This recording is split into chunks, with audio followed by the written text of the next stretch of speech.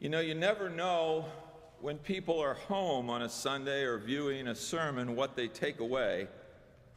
But I talked to my older sister last Sunday afternoon, and she said, "It is so good to see you wearing the colors of the Philadelphia Eagles as you preach." That's all she got out of that whole sermon. Thanks, Deb. So today, again, I wear the colors of the Philadelphia Eagles, my hometown team, but for good reason, and now I know why. Would you join together as we turn our thoughts and our hearts to this moment? Let us pray. May the words of my mouth and the meditations of each one of our hearts be acceptable in your sight, O Lord, our rock and our salvation. Amen. Ralph Waldo Emerson wrote, "Never lose an opportunity of seeing anything as beautiful, for beauty is God's handwriting." In his days at Walden Pond, Emerson would sit still and soak in the beauty all around him.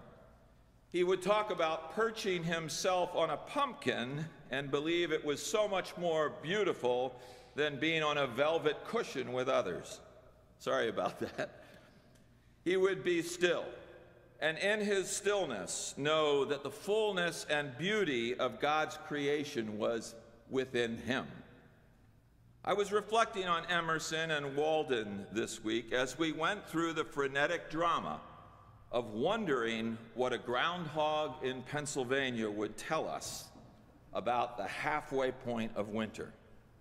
You know, there's 6 more weeks of winter as of a few days ago. Now we're closer to the end. But we wait for a groundhog to tell us if it's going to happen or not. Well, I wonder about that. What if we just experienced those last 6 weeks of winter as beautiful? I'm just saying. If only the groundhog would have walked the area around Walden Pond with Emerson, perhaps he would have seen the beauty of this season. Perhaps if he had walked the woods of Puxatawny and Young Township, he would have known all that he needed to know about hanging on to winter. Or if he'd come to the wooded pathways around Columbus and taken in the glorious, quiet, snow-covered beauty, he would have had a different microphone in hand. He would have said to the listening world, "Be present. Be thankful that you have this glorious season, and behold God's landscape of love." But as you know, and I should know, groundhogs don't talk. When was the last time you read God's handwriting? When was the last time you heard a Godcast instead of a podcast?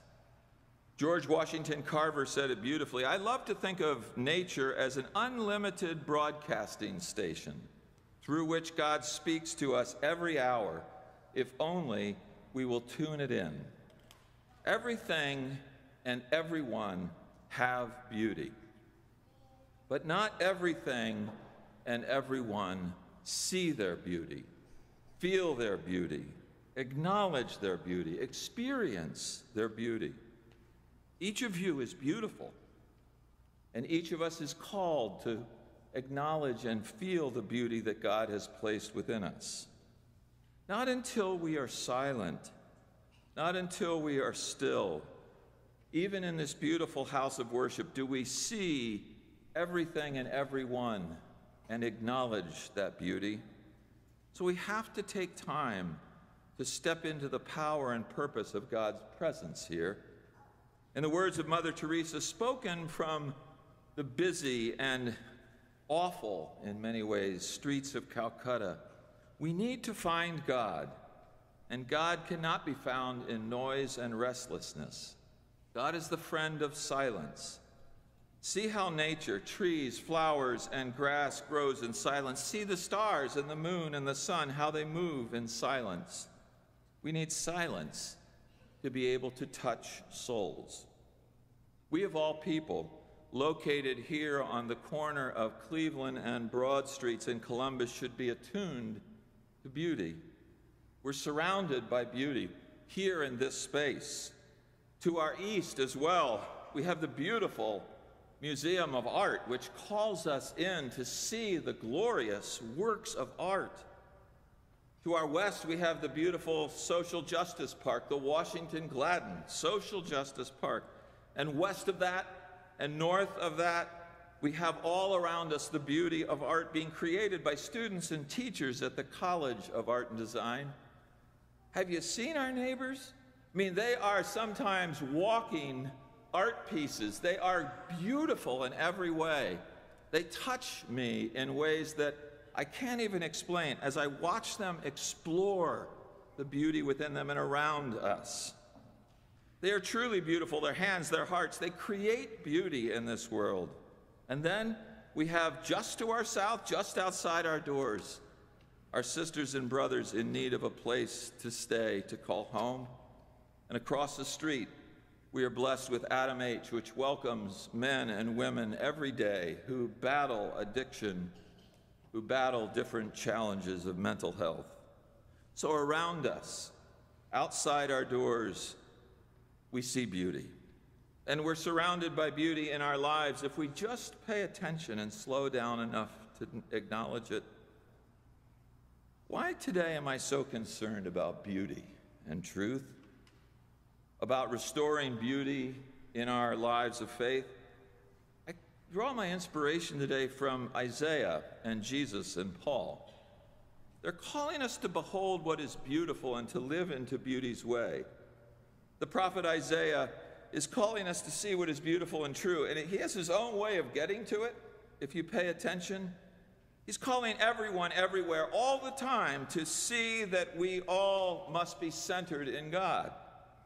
While Israel has an elaborate and passionate religion, the prophet and our God are deeply disturbed by what they're seeing in the religious practices that completely disregard the character and intentions that God has in mind. In other words, what is authentic and beautiful in their religion. God and the prophet are concerned that they're missing it. They're concerned that the people are too busy putting on a show with great devotion. They're missing the essence of thoughtful prayer, of fasting, and of neighbor engagement with those right at their door. Simply put, in their efforts to look good, they've lost touch with doing good. So beauty comes into focus in Isaiah when those two things come together, when worship and service come together. Like the words chiseled over our door, when we enter to worship and depart to serve, that truly is when beauty is known. It comes into focus when beside us and around us those are cared for. Reminds me of a comment that I heard from an Anglican priest years ago while serving in his first parish in Wales. He told of one of his parishioners came to him and said, "You know, Father, during communion you really should turn off the lights so I don't have to see the people around me." She said, "I want to be alone when I'm receiving the Eucharist." He reminded her, as only a new rector would do, that communion comes from the French. It means to be in community. And from the Latin, it means fellowship and mutual sharing. And she replied, "Father, it's not my problem that the French and the Romans didn't understand what they were talking about. Just turn out the lights." I wonder if she missed what Isaiah was talking about there, trying to draw into community the fullness of worship. Now, Jesus is now past the Beatitudes, and he's into the Sermon on the Mount, speaking of salt and light and fulfillment of law and prophets. He's not worried about things that don't matter. He's pointing to each of us to say, you are salt. You are flavor. You are fullness. You bring out the best in others in this world. He says to others, you are light. You shine on others and you bring to them the fullness of love. That's what he's pointing to. And then when he goes on to talk about Mosaic and Levitical law and the Hebrew prophets, he wants them to follow this. However, I do find this a bit curious. It's almost like he didn't know what he says next in the Sermon on the Mount, because he begins to change some of those very laws and show where they break down. Be that as it may, we have to know, if we follow these words, that he's teaching that old-time religion has a lot to offer in launching the laws of love and the prophecy of justice. But he's also clear, we can do better. He doesn't say this in a pejorative way. He means it as encouragement for those who are living into the fullness of beautiful relationships with God and with one another. And then our dear Apostle Paul wants us to remember where faith comes from. That faith does not come from elegant speech or the wisdom of human beings, but from God.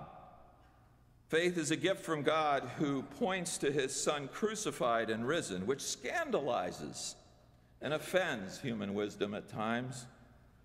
This isn't to say that faith is anti-intellectual and cuts us away from being thinking Christians. That's not what he's saying. He's saying simply that faith is the thing that we turn to when we don't know what to do. Hope is the thing that we turn to that brings all things together. And love makes things beautiful. Now, each of us is called to restore beauty in this world. I believe this with my whole heart.